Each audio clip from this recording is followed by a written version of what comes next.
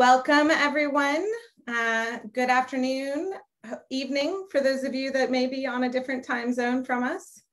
It does take a minute to load in these Zoom webinars, so please bear with us as we load everyone up. But big thank you for joining us today. Look forward to answering lots of questions. Wonderful to see all of you, or at least see your names on a participant list. And we do have a few hundred people here today, so it will take us a moment to load all of you in. So thank you for your patience as we are adding folks in. It's also very fun. I see at least one name of a student who I know has been admitted to the program that I teach in, so that's really fun when I get to recognize names as they go by. Welcome to all of you, and give us a moment as things load in, but really wonderful to have such great attendance today.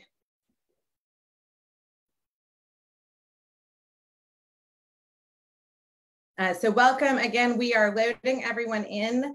I want to make sure you know, if you need it, there is a live transcript available, and I encourage you to click on that at the bottom of the Zoom if you need that. And Derek, if we could type that into the chat as well, that would be great. Welcome everyone to our first of two town halls for incoming graduate students here at UCI. I'm Jillian Hayes. I have the privilege of being Dean of the Graduate Division, which means I get to be in charge of all the grad students on campus, to the degree anyone can be in charge of grad students.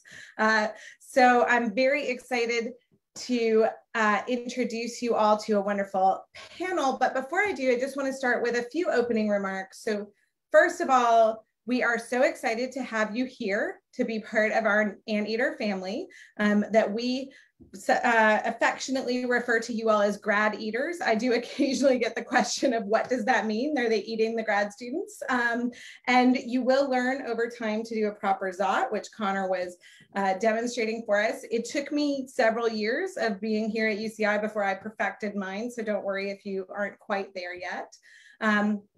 We are doing these town halls because there is so much change and there is so much uncertainty, and we know how difficult it is for you. Some of you are choosing where to go to grad school, having never set foot on the campuses that you are thinking about now spending somewhere between 1 and maybe 8 years of your lives. And that's really a remarkable thing to try to do. So I want to congratulate you all on your admissions. That means that you are excellent. We don't admit students who aren't excellent. So congratulations, you're wonderful. And also condolences on trying to make these tough decisions on where you're going to go and what you're going to do with the next year. Hopefully we can provide you some answers today. And if not, at least we can point you in the direction of some folks who may have some answers for you. I do encourage you to, even as the panelists, who I'm going to turn to in a moment to introduce themselves, even as they're doing introductory remarks, feel free to put questions into the Q&A, and we will take those eventually, probably not immediately, but keep loading them in. And you can also upvote on other people's questions and so on. This is the moment where if I was teaching a class, I would tell them the same thing I tell you, which is if you have a question, the chances are very good that someone else has a question as well. So please go ahead and ask it, and ask it. Doubly important to ask it for those people who may be watching this later on a recording and they weren't here to ask the questions themselves. You are doing a service to those folks. So thank you. Probably the biggest question we are getting right now is, are we going to be in person in fall? And this is the moment where I tell you it is Tuesday, March 30th, 2021 at 3:05 p.m. And as of right now, I can tell you strongly, yes, graduate courses will be in person in the fall. The reason I am caveating that with the time and date is that things happen. If one thing that COVID has taught us is that we need to be prepared for things that we never thought we could be prepared for. We need to be prepared for the unpredictable. And it may be that something happens between now and August, or now in September, depending on when you're meant to arrive here, that mixes that up. But as of right now, things are looking very good for our campus. Things are looking very good for our county. And we strongly believe that our graduate courses will be here in person with all appropriate precautions. And we're very excited. I can't tell you how much we have missed having our students on campus. The other big questions we get are about funding. If you are a PhD student or a Master of Fine Arts student, those that we refer to as terminal degrees, you should have a funding package with your acceptance. If you have any concerns about that, or you don't think you have one, I will encourage you to email the grad applicant email address that someone will be listening to me right now and nicely put into the chat box for us, and we can look into that. If you are not in one of those programs that has a guaranteed funding offer, things are much more diverse for you. And there are a lot of options, and we'll talk through some of those options throughout the day-to-day, potentially if you have specific questions, but they might be research assistantships, teaching assistantships, fellowships, and all kinds of other things.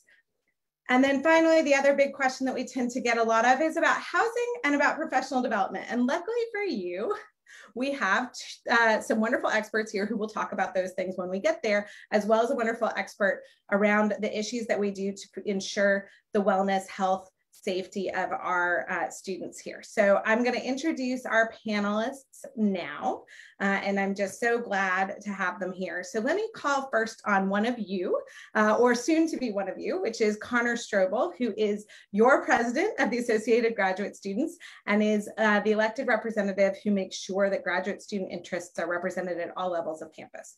Over to you, Connor. All right, thank you. Thank you for sparing them more of my dribblings. But hi, everyone. My name is Connor Strobel. I'm a graduate student in the sociology department. I'm the AGS president, which, as Dean Hayes said, is the graduate student government. So we do a variety of different sort of advocacy and programmatic work on campus at the system-wide level with our the other 9 UC campuses, as well as local, state, and federal government. So I'm looking forward to, as the conversations go on today and the questions, to talk more about sort of the different kinds of cool support programs and professional development programs that we do in conjunction or in supplement to the work that Grad Division and the other partners do as well. Thank you so much, Connor. So with that, I'm going to hand over to Marcel, who can speak to some of our campus-wide initiatives to really support you once you're here. Great. Welcome, everybody. I do have a PowerPoint that hopefully we can put up on the screen, or unless we're just doing hellos right now, but I think we're doing my little spiel. So do your spiel. Will, can we get right. that PowerPoint up? Thank you. Great. But hi, everybody. My name is Dr. Marcel Hayashida. I am the Associate Vice Chancellor for Wellness, Health, and Counseling. I have my PhD in clinical psychology. So remember very much sometime in the last century going to graduate school. So I'll start first with the Counseling Center. The next slide, please. And then I'm going to go through this very quickly, and I'm happy to take questions at the end of this. This will be a super quick surface dive through all of this. What I want to emphasize here is that our services are free. Okay, we are really lucky to be in Southern California, where there are lots of very talented psychologists, psychiatrists, social workers in the area. And if we feel there's a need for some ongoing care, we may refer you off campus, but there's no charge for an initial assessment and perhaps for a short stint of brief therapy. We offer individuals, couples, families, and even single session therapy that is actually very popular. They're drop-in groups. They cover mindfulness topics, parent support. We do have specialty groups for Black men, for example. Take a look at there's a statement about recent anti-Asian violence on the Counseling Center page. And traditionally, there are all kinds of events that we do when there are major national, international events or local events happening. There's an after hours telephone service. We offer all kinds of peer programs, workshop series. We do absolutely see graduate students, and we welcome graduate students into the Counseling Center. We also have Disability Services Center. Some of you are coming to grad school with disabilities that you're aware of, perhaps some learning differences. We want to definitely help you succeed at UCI. Testing accommodations, assistive technology, note takers, readers, scribes, interpreters. If you happen to break your leg or break your arm, we can also accommodate the temporary accommodations that you might need as well. And there's lots of disability awareness events, ally programs as you learn how to teach students with disabilities as well. I'm going quick. Let's do the next slide. Okay, Student Health Center. So many of you will have a student health insurance if you accept UCI insurance. Visits are billed to your insurance like they would be to any doctor you might see. We have board certified medical professionals with expertise in all kinds of health issues. On-site labs. So if you are sent for lab work, it's really within the same building. Radiology, pharmacy within the building. Certainly, again, we have some phenomenal medical resources in the area. If you need to be referred off campus, we can do that as well. We've been doing a lot of telehealth this year since we have been remote, also in the counseling center as well. And so if you, for whatever reason, need to schedule an 8 a.m. appointment, doesn't require you being physically seen, we can arrange that for you. The care office oversees a lot of the work having to do with sexual assault, intimate partner violence, relationship abuse, stalking, but it's not just for people who are survivors. We have holistic healing programming, yoga, partner retreats to, again, learn how to engage in healthy relationships, peer programs, all kinds of campus awareness programs you can get involved with if you are an advocate of anti-violence programming. All right, next slide. Thank you so much. Campus recreation. For our entire campus community, faculty, staff, and students, you have access to the gym already through your student fees.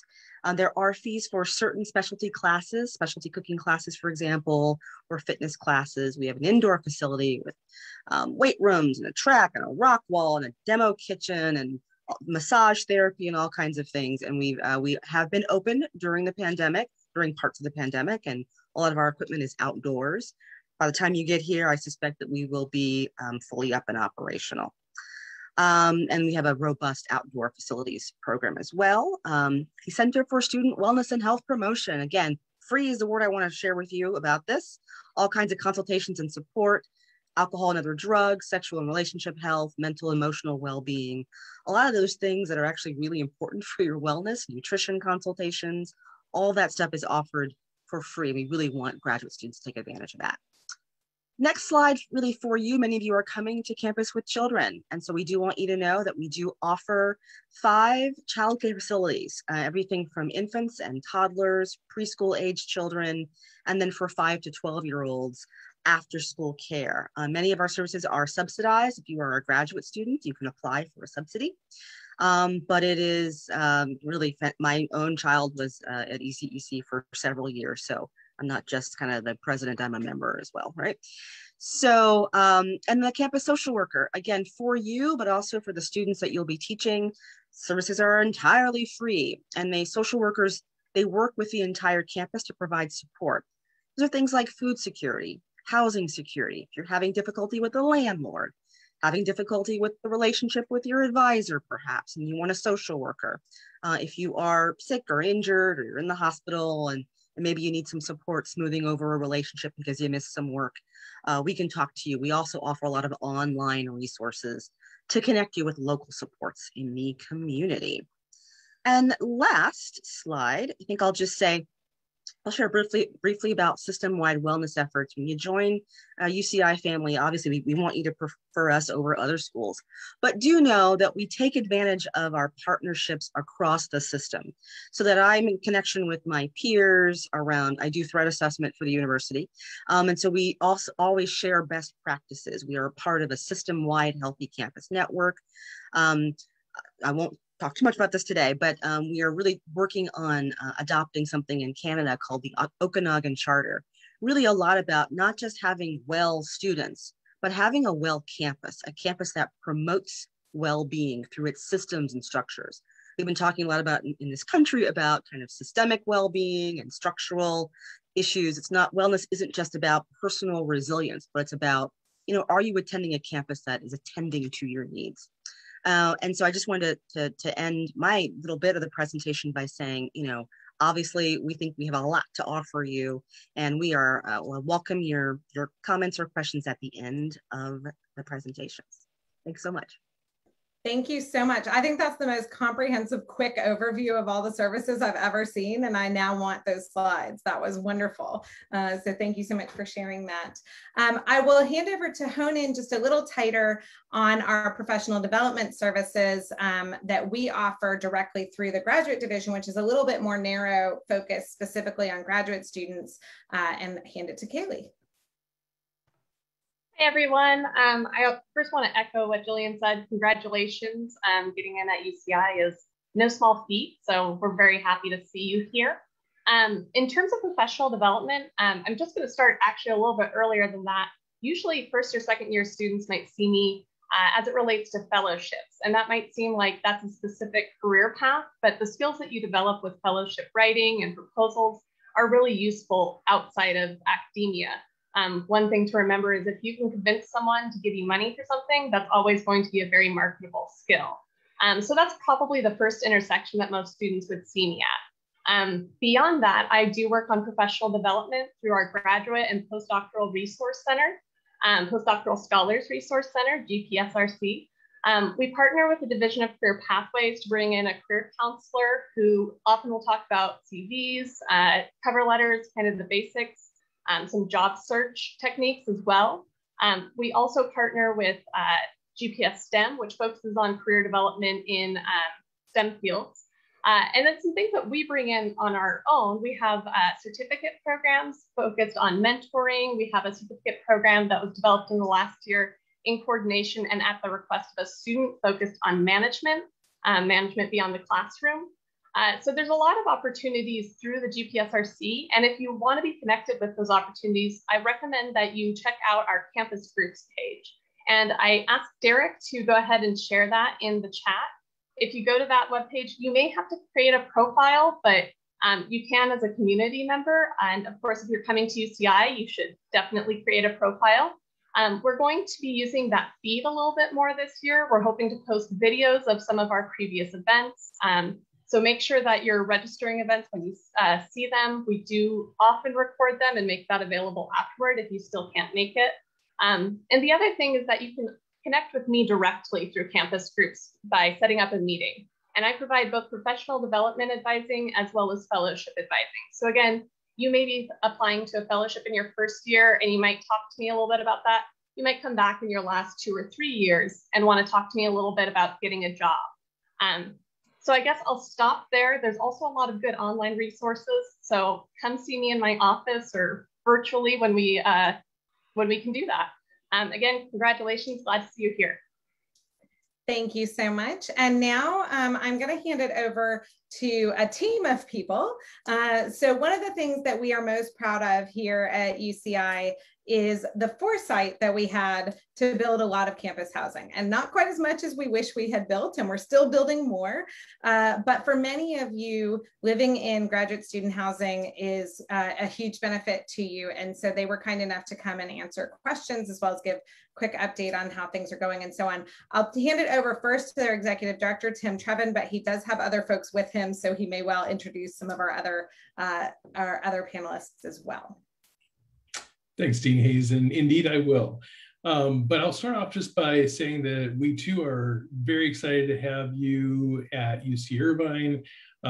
We obviously have a very special relationship with our students because we are providing service 24/7, 365. Couple of highlights about our program. We house between 2,600 and 2,800 grad students. That does not include families and partners, all combined. It's usually somewhere around 3,500 bodies that are living in our 4 grad communities, which is Campus Village and Palo Verde, Verano Place, and the American Campus Communities complex on East Campus. As Jillian says, we provide a guarantee for students in terminal programs, and for more information about specifically which those are, you can go to our website or contact one of our staff members.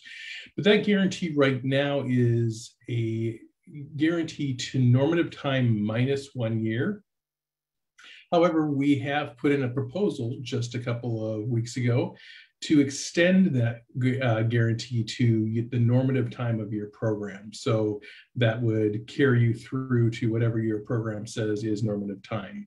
This is a big move for us, which we were very pleased to be able to accommodate because we know that it's a stressor for a lot of our students to think about having to move in the last year of their program. one of the things that have permitted us to do that was the fact that we are building another 1,050 beds. These beds are in our Verano Place complex and will be our first high-rise housing for our grad students.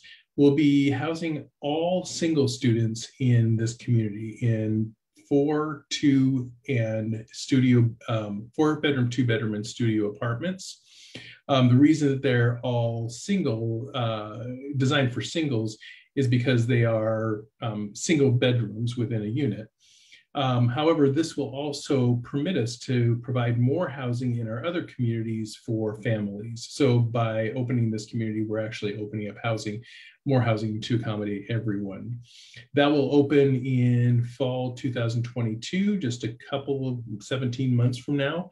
We're well into construction and we're really excited about this community. It's going to be a really beautiful place to live. I'm actually going to introduce 2 of the folks that I work with. Gretchen Verdugo, who is our graduate housing analyst, and then Joe Harvey, who is the director of one of our communities, Campus Village. We'll start with Joe, and then we'll toss it to Gretchen to introduce themselves and say a little bit about how they'll be interfacing with our grad students. So Joe, take it away. Okay, thank you, Tim.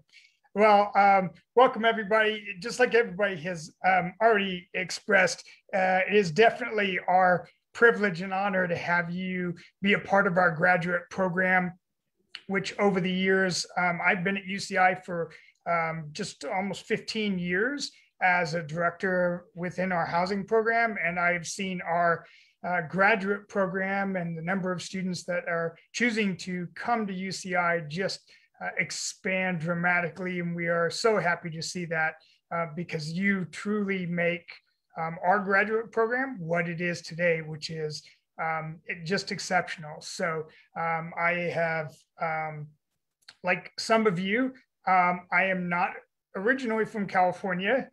I'm a transplant. And you will find that what the campus offers as well as the area is not to be conceited, but it is pretty much second to none. It is pretty amazing what we have to offer. If you love the outdoors or even the indoors right now, hopefully we'll be outdoors a lot more soon.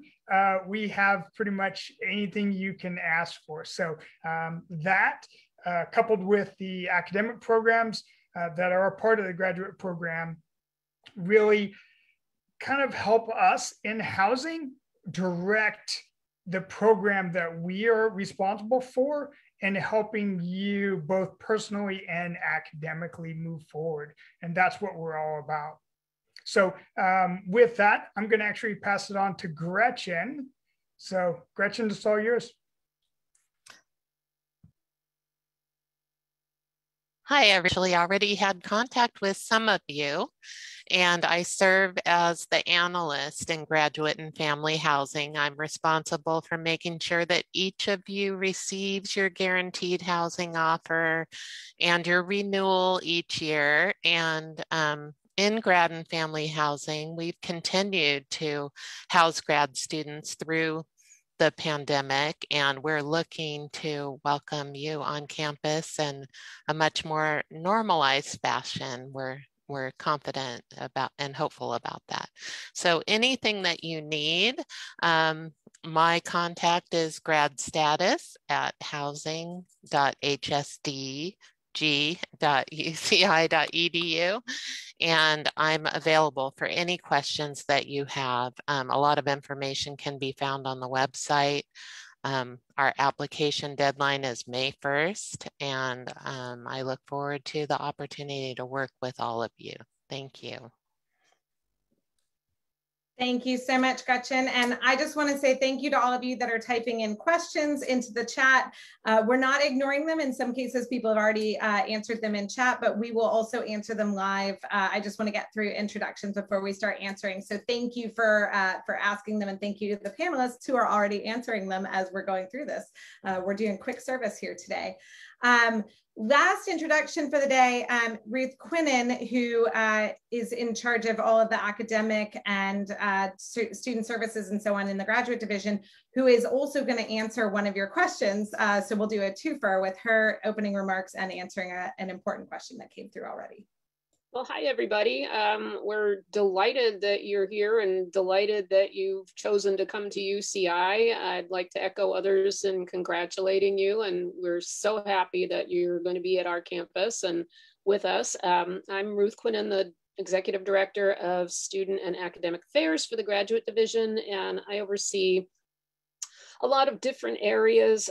We provide a lot of services for students. We work with all of the offices that are represented here to help basically solve student problems and address any issues that you have. I work closely with the housing office to help students that are having issues with student health, with the social worker, with Marcel's office, to basically help students. So we're kind of a centralized unit that provides help for students with any kind of issue. If you're having issues with your advisor, we ask that you come to us and talk to us. We have an academic counselor in our office, Dr. Fong Luong, who is very good at talking with students, helping them work through issues.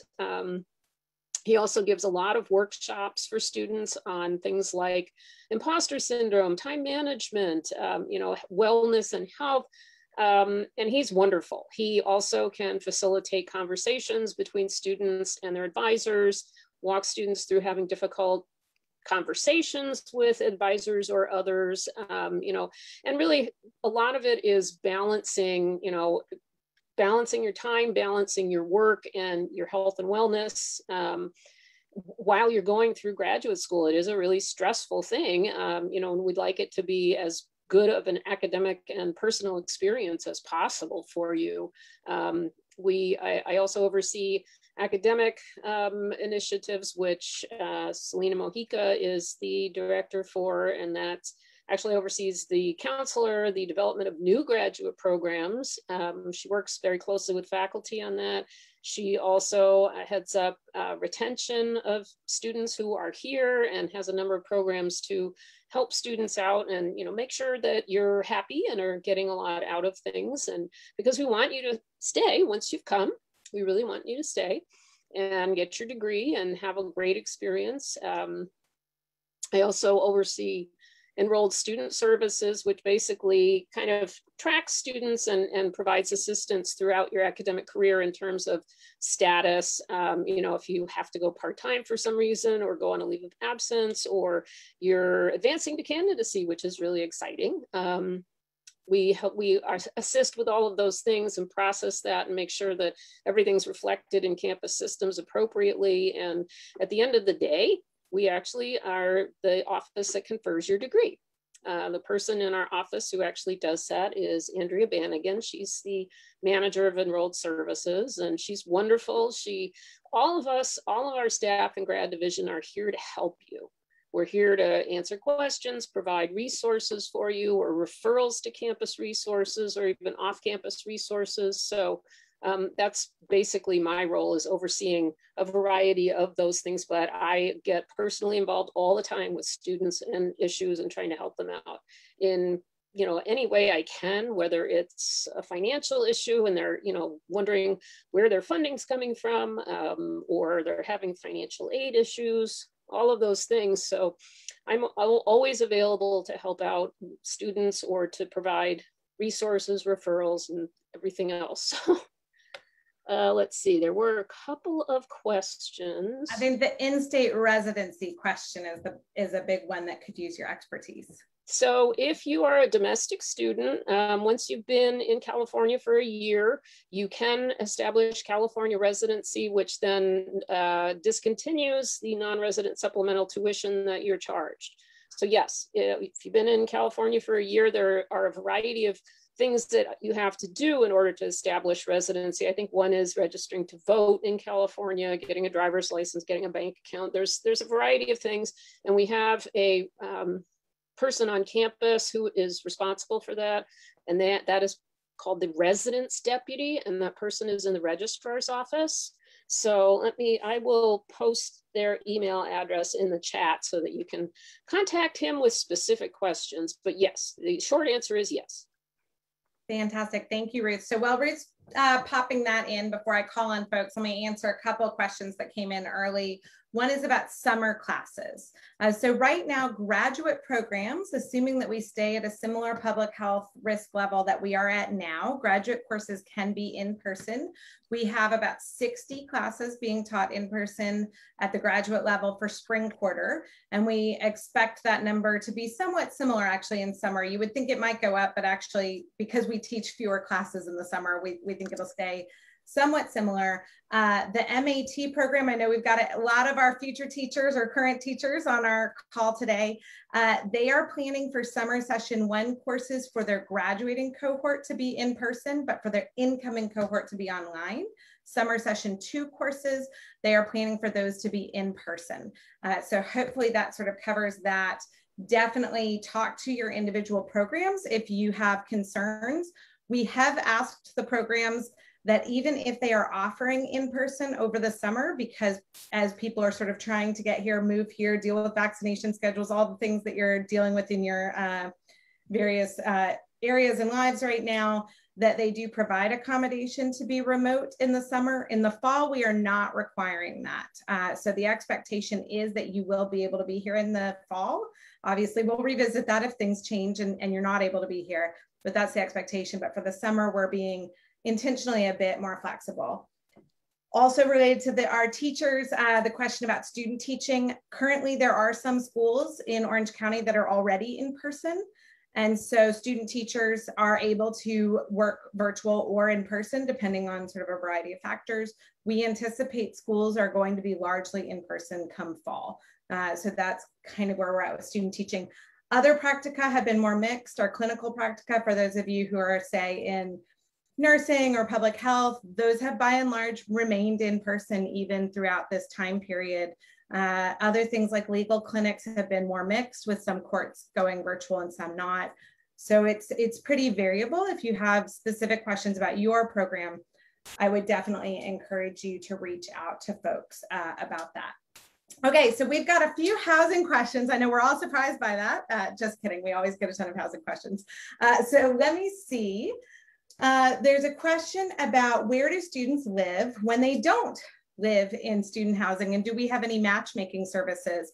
I think the first part of that question, perhaps Tim or Gretchen could answer, but then maybe Connor, if you could weigh in from the student perspective, that would be wonderful. Yeah, I'll start off just by saying that we do have a resource on our website called the Anteater Housing Network that connects students with resources in the community for off-campus housing.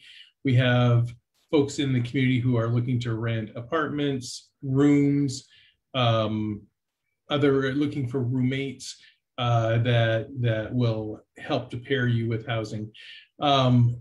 The other resource is that we do have every spring an off-campus housing fair. It's mostly a support for students who are continuing students, but if you are in the area and are interested in the resource, please reach out. We're able to connect you with that as well. Gretchen and Joe, do you have anything to add to that? I don't. No, that is the primary source that we have for residents is through our Anteater Housing Network. However, if you have any questions, you are more than welcome to contact any of the housing communities, Campus Village, Palo Verde, or Verano Place, and we are more than willing to talk to you individually and kind of try to work something out for you and give you the direction that you best fits your situation. One more thing that I'll mention is that historically, we've had a lot of our grad students who have lived in the University Town Center area, which is just north of the university, walking distance. And we have received word from the management of those communities that they will have much less availability this year than they have in the past. And so it's going to be difficult to find housing in the immediate walkable area. So what we're telling students is you will probably want to heavily consider taking your guarantee offer. If you have one, you're always welcome at the end of the first year to not renew and move off as you get to know the area better. But this is probably a transitional resource that will be more important this year than in past years. Connor, anything to add to that from an actual student experience? Sure. No, that's right on the money in terms of sort of if you don't live on campus, and as Tim mentioned, over the years, whether people are looking to come into a sort of larger apartments, or they want to go places where they might be adjunct faculty somewhere, or maybe they want to find like a micro studio somewhere on the beach somewhere, go to the mountains. There are a lot of people who go all over. I think within particularly the first couple of years, if they're not on campus, they tend to be within closer proximity, and it tends to be a little bit more inland as well, where it's a little bit more affordable. So places like Costa Mesa, Santa Ana, tend to be places where you'll see that as the year goes on, people make friends, people have more and more ties to the broader area. Places like Long Beach, maybe about half an hour north or so, is one of the areas that has a larger concentration of students. And as you go through those areas, whether that's now or in the future, are looking to those places, UCI Transportation also has carpool programs. So you can look to carpool with other graduate students, faculty, and staff as well. So that way you can make any commute that you might be doing a little bit more fun too. Fantastic. Thank you so much. There's also some other housing questions about maybe if you could just speak a little bit to what is the likelihood that people have of getting an apartment on their own? What is sort of the roommate matching process look like? Those are sort of the types of questions in there. Just a little bit more about what they're about to experience once they get their housing applications in. Yeah, I'll actually toss that to Gretchen, because Gretchen works very directly with those kinds of questions and resources. Yeah, I'm happy to. So in the housing application, you're going to rank for us what your top preferences are for communities and floor plans, as well as letting us know about your domestic status so that we can match you up that way. And then in addition to that, we will ask you to identify any preferred roommate. Both you and your preferred roommate will identify one another in the comments to your housing application, so that our assignment staff, and they read every single one of those, can do their best to match you with your preferred roommate. Thank you so much, Gretchen. And while we've got you off mute, I've got another that I'm pretty sure is a you question, which is, can you talk a little bit about the wait list for grad housing? I know we've got a lot of folks on the call who don't have guaranteed housing. So those of you who are not in terminal degree programs, you probably do not have a guarantee. That doesn't mean you can't get housing. You should certainly apply, but you are likely to be placed on a wait list. So if we can talk a little bit about that, that would be great. Yeah, so I would encourage everyone who does not have a housing guarantee to apply to the wait list now. And we place the students from the wait list by category. So that information is actually on the website, which students fall into category 1 and category 2. But your application completed date is important as well. That's what holds your place in line. And once you apply to the wait list, you'll get to keep your place in line by reapplying, and you won't lose that place in line until you actually get a wait list offer. So as apartments become available, we reach out to people on the wait list based on that category and application completed date. So questions about the wait list as well that might be more specific than that, feel free to reach out to me directly, and I'd be happy to answer them. Thank you so much. Let's let housing have a little break, and we'll answer some other questions quickly. So we do have a question about our undocumented students. I'm going to make the question a little broader than what the asker asked, which was what financial support do we have for DACA students, and create a space for perhaps Marcel and I both to answer more broadly how we support undocumented students on our campus. First of all, from a funding standpoint, if you are admitted to a PhD program that comes with a funding guarantee, we are committed to meeting that guarantee regardless of your documentation status. How we do that depends on a variety of things. Obviously, if you're DACA, we have ability to hire you into traditional student employment categories like teaching assistantships, graduate research assistantships, and so on. If you do not have DACA, but you have a B540 status, meaning you graduated high school here in California, we have some different fellowship options and so on. And some of you may be aware that there is a law that is sunsetting currently in the California legislature called SB 77, which may cause us some problems. If you are nervous about that specific law, I want to really encourage you to reach out. You can email grad@uci.edu, and we will set some time to have a phone call or a Zoom appointment with you just to talk about what's happening there.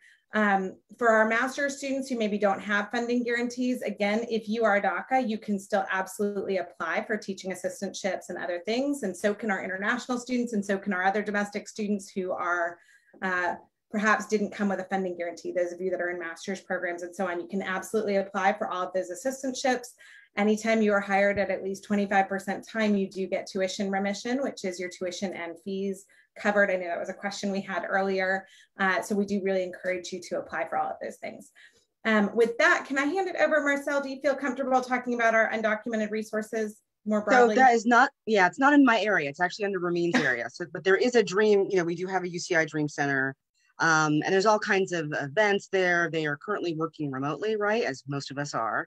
But there is someone who's there to talk about, all kinds of issues, mentoring, reviewing essays, resumes, CVs. So there's a resource there.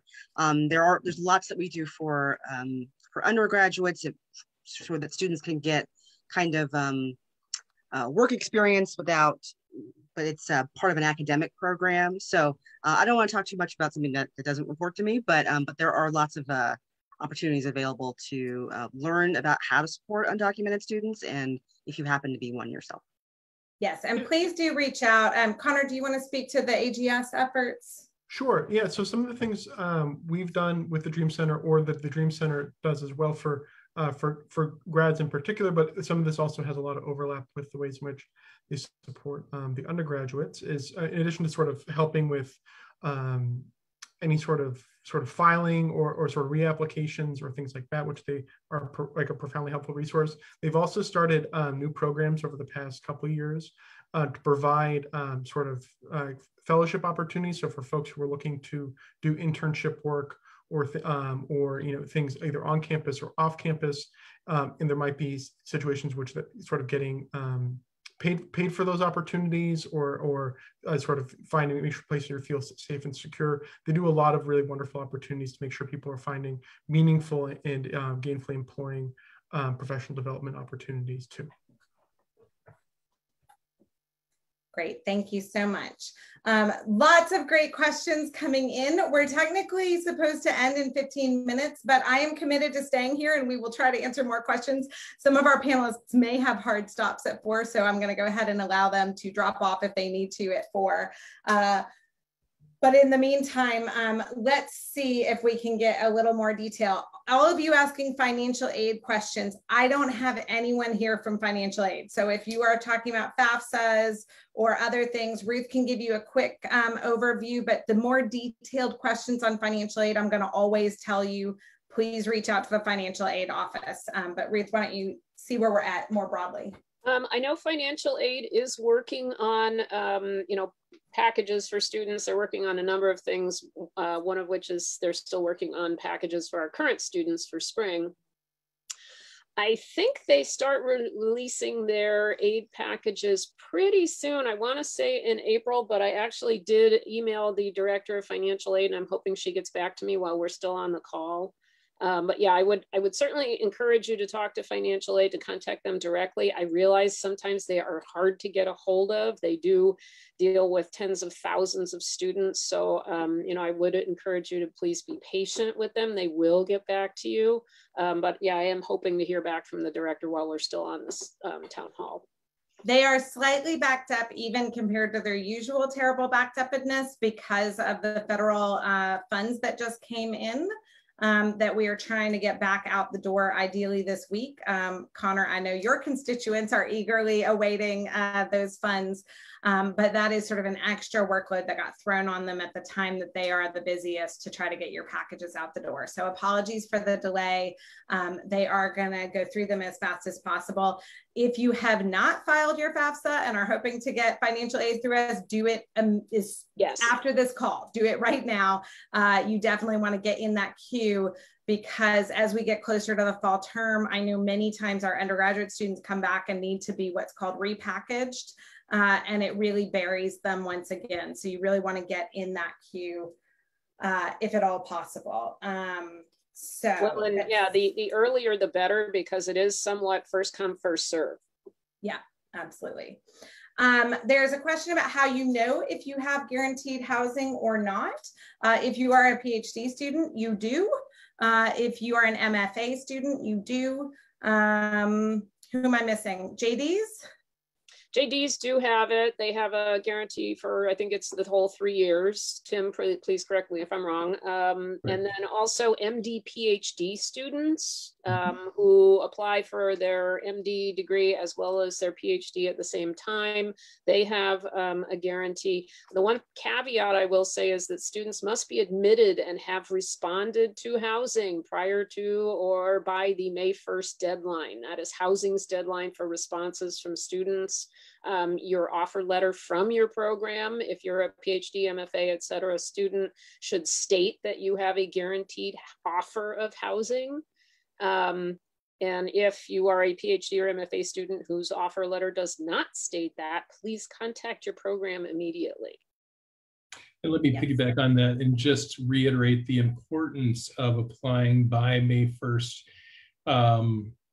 If you are planning to do so, we really are, it's a very important deadline that we have to stick with. And so please just take advantage of that. Thank you so much. Tim or Gretchen or Joe, if I could get one of you to type into the chat, perhaps. There's a question about where the actual applications are for housing, and I know those are online somewhere. So if you don't mind dropping that URL in for folks, you just apply for housing. If you know that you're going to be a waitlist type person, there's not a specific waitlist application. You just apply for housing. The waitlist is just where we're putting it on the backside. And speaking of applications, we've got great questions coming in, a few about how do we apply for research or teaching assistantships. If you are interested in becoming a teaching assistant, the first thing to make sure you do is when you arrive to campus in the fall, be sure that you register for the TA training. Because you will need to go through that before you'll be able to be hired as a teaching assistant. And then make sure your program knows. If you're a PhD student, the likelihood is you're going to TA whether you want to or not. But if you are a master's student who's interested, many times programs want to find more TAs and they want to hire folks, but they don't necessarily know that you're interested. So make sure that your grad program chair, probably someone who's been emailing with you about your acceptance, make sure they know that you are interested. And as far as research assistantships go, those are very much brokered sort of on an individual basis with individual faculty. So if you take a class with someone that you really like, or you've been reading their research before you arrive here, reach out to them. They may have assistantships available for folks and so on. So let's see. I want to make sure we get all the housing ones good, because I know housing folks have 4 p.m. hard stops. So one question I know that is top to Tim's mind right now, but I don't think we have an answer for, is what's happening with quarantine housing. We have been holding a decent amount of housing for our quarantine students, and I believe we're in the process of possibly releasing some of that, maybe, but I don't know, Tim, if you can speak to that at all. Yeah, we are absolutely committed to having the right number of quarantine and isolation spaces in our campus housing stock for the 21-22 academic year. We had far more spaces than we needed this year. And that was by design. We wanted to make sure that we were prepared for any kind of surge that might happen.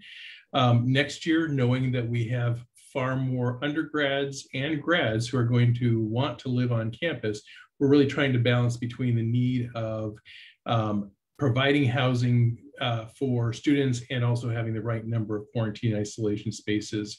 We are working with our public health folks to model what that might look like based on vaccination rates, based on CDC recommendations. And as Jillian said, we will be reducing the number this year. To give you an exact number, we were around 700 quarantine isolation spaces. The most we ever used at one time was 58.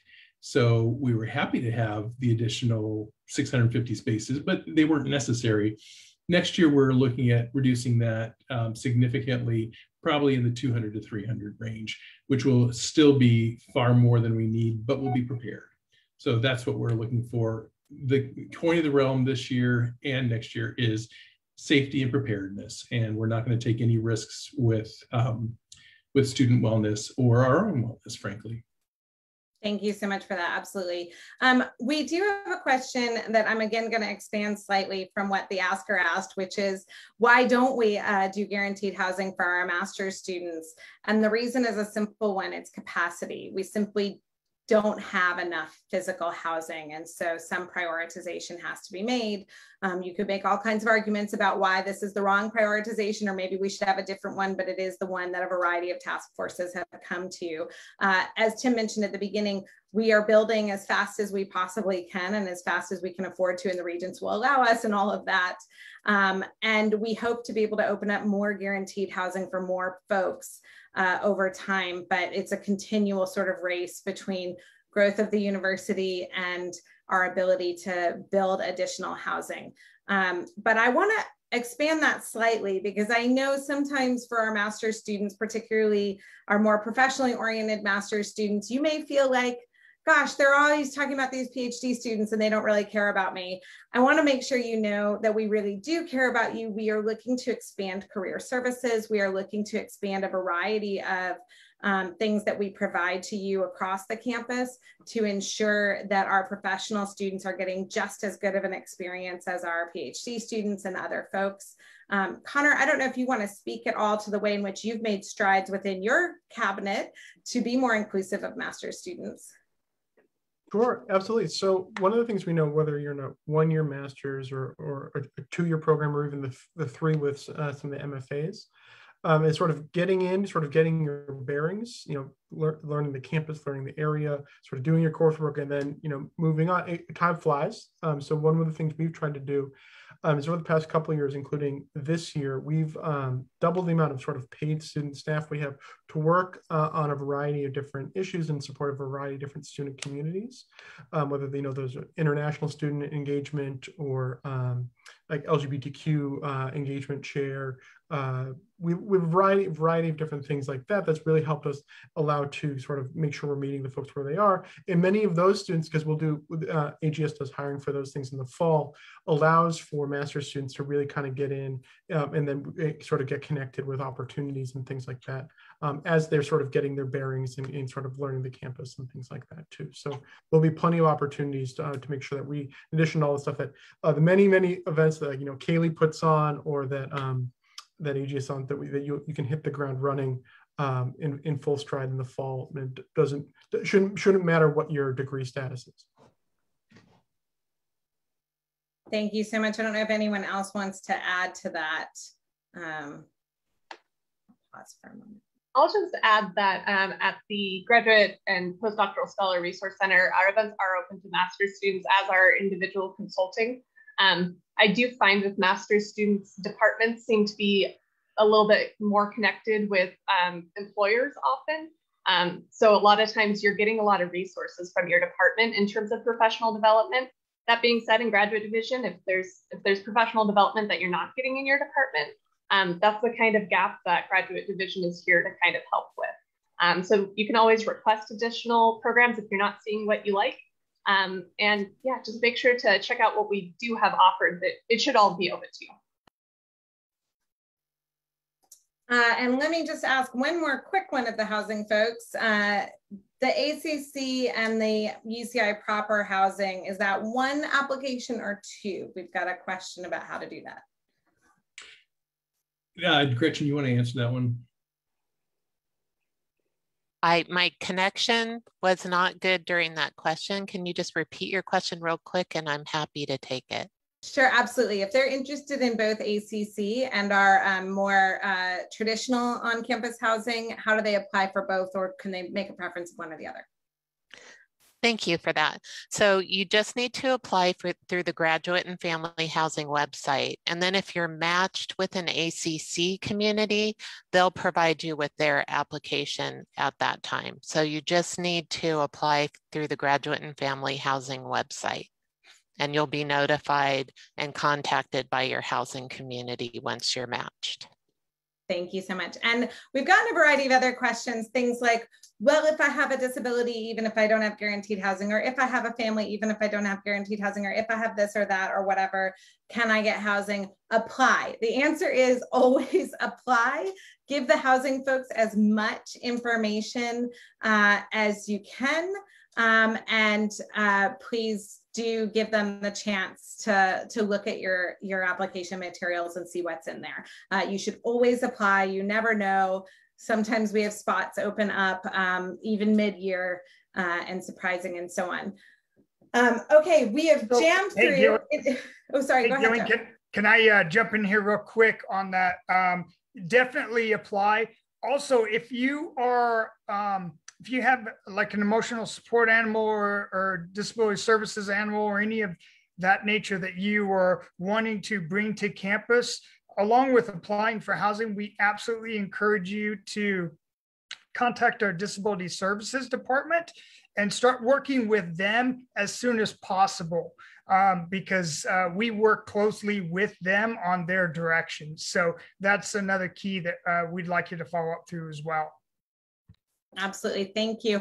I know we've got a variety of international student questions that we didn't quite get to today, so I want to encourage you all. There is another town hall that is coming up, and that is more focused on international students. And so obviously those of you who are from the US, you can come to that one, just as some international students came today, but that one will be, we will also have some specific folks there from the International Center and other folks that can answer those international student specific kinds of questions. So I can't believe we did it, but we managed to get through 53 questions in the last half hour. So thank you to the panelists for a lightning round on all of that. If you take nothing else from this town hall, please take the email address grad@uci.edu. That's grad@uci.edu. It is a shared mailbox monitored by a bunch of my staff, and someone will route you to the right place if you have a question. We are very happy to answer all of those things. No, Cody, a lack of a car will not help you prioritize housing, but don't worry, it's the most bikeable city in America or something. We've gotten that award many times, so you'll be fine. We don't have subways, unfortunately, but we do have bikes. So hooray, 54 questions. All right.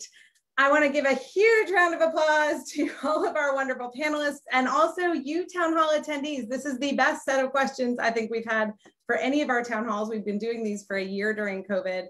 Please come back and see us again. We so hope to see you here in the fall. And for those of you that are in mostly remote programs, we hope to see you online in the fall, but we love to meet you in person as well. So thank you all so much for being here. Reach out with any additional questions. And I don't know, panelists, should we do a little Zot? Are we ready for it? There we go. All right. So those of you that are incoming, you'll have to learn to Zot. We're very proud of our anteater here.